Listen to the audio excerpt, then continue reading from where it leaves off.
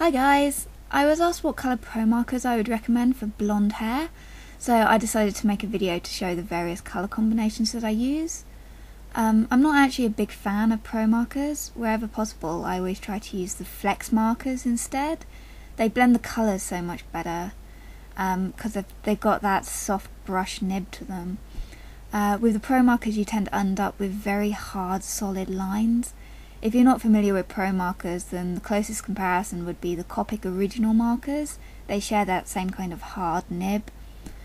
Anyway, I always try to recommend the flex markers to everyone because they're so much better for like skin and hair. Most of the colours I use in this video you can get as both Promarker and flex marker, with the exception of lemon chiffon, champagne, cappuccino and soft khaki. I'm not too sure if I said that soft khaki one right, but anyway, I'll run through the colours I use for each picture at the end of the video. I just put the speed paint up so you wouldn't get bored of me talking at you. These are all colour combinations that I've used before. Almost all of them have been used in my speed paint videos at some point.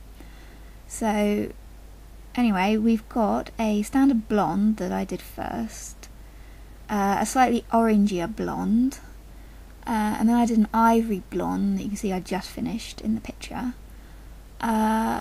And then I did like a darker ivory blonde, used like lots of cool greys for that one just to darken it up a bit. And then I did a greeny blonde, which for some reason doesn't show up very well on my webcam. Just take my word for it that it looks more of a green yellow than a kind of, I don't know, a yellowy orangey yellow. And then I did a pale blonde, which you'll see in a minute. That one isn't actually in any of my speed paint videos at the moment.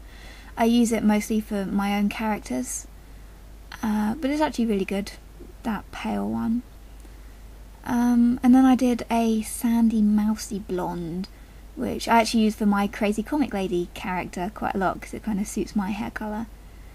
And then I actually ran out of blonde shades to use, so I randomly shoved a pink one in at the end, just because I had an empty girl that needed some hair.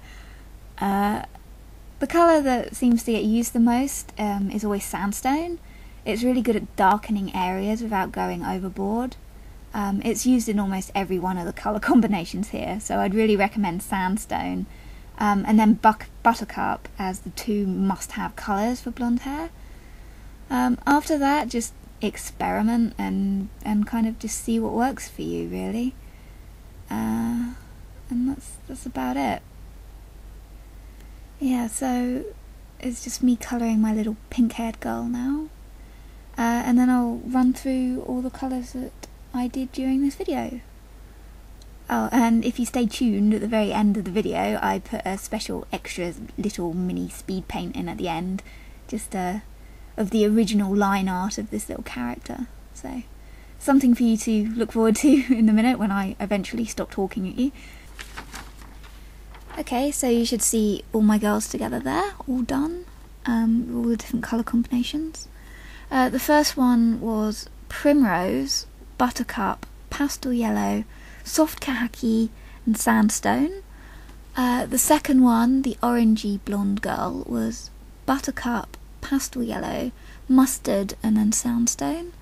The third one, the ivory blonde girl, was ivory, vanilla, champagne and then sandstone. The fourth one was ivory, champagne, sandstone and then cool grey. I'm not sure exactly which cool greys I used, just pick a handful, it will turn out okay.